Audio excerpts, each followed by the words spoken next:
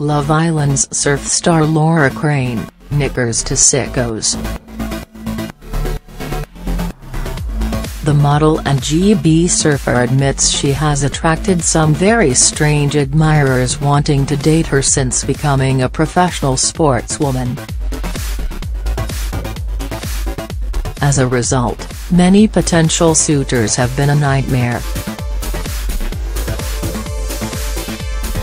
Laura revealed that the weirdest was a man who bombarded her with requests for her dirty undies.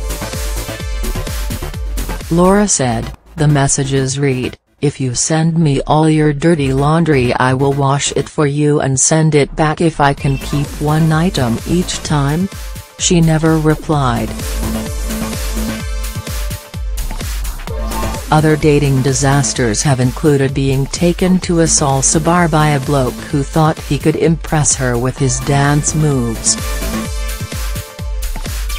Laura has also been taken to dinner by one suitor who described himself as a tall guy but was actually as short as the late comic Ronnie Corbett.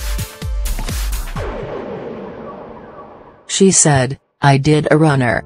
Sexy Laura has taken her search for love into the villa.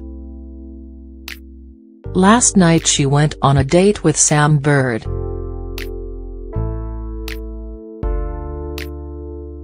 Despite the fact the It 2 show has had its fair share of love rats, the 23-year-old lass from Devon will not be frightened off.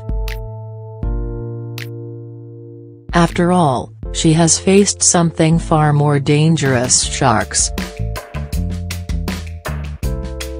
Laura revealed, "I have seen them while surfing in South Africa.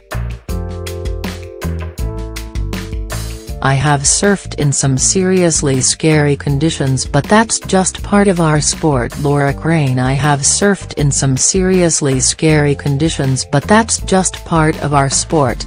She was joined on the show yesterday by three other new arrivals: account manager Stephanie Lamb, DJ Josh Meyer and carpenter Paul Knops.